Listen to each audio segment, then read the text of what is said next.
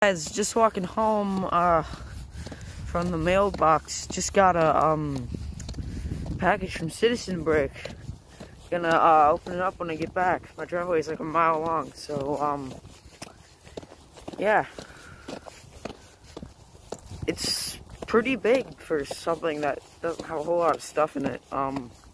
Just got this like a couple minutes ago when I was walking back. It is like 30, maybe 28 degrees out here.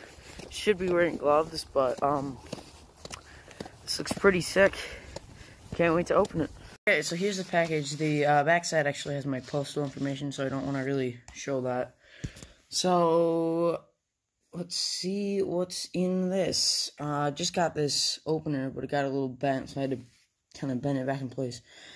I can't really do this to one-handed, so I'll show you guys the contents of it as soon as I finish opening it. So not a whole lot in this little haul. Just a face and a torso.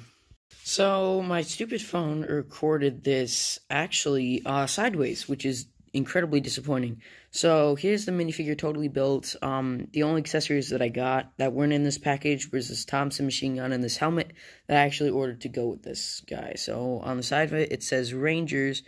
Can't really see that. My camera can't really focus in on it too well.